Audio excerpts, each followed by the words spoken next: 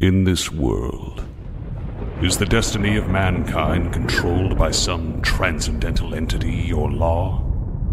Is it like the hand of God, hovering above? At least it is true that man has no control, even over his own will.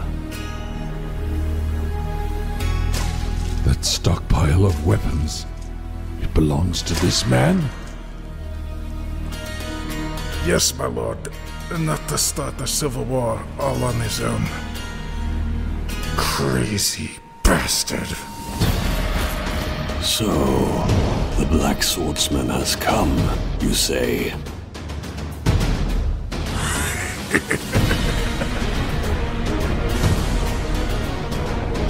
My lord, what should we do? He wields an enormous blade standing taller than himself, and fights with a repeating crossbow. He slaughtered the castle guards within mere seconds. This is my fight! Like flesh and blood like me! You're all dead. Dead like rotten worms! Because I fought with the dead!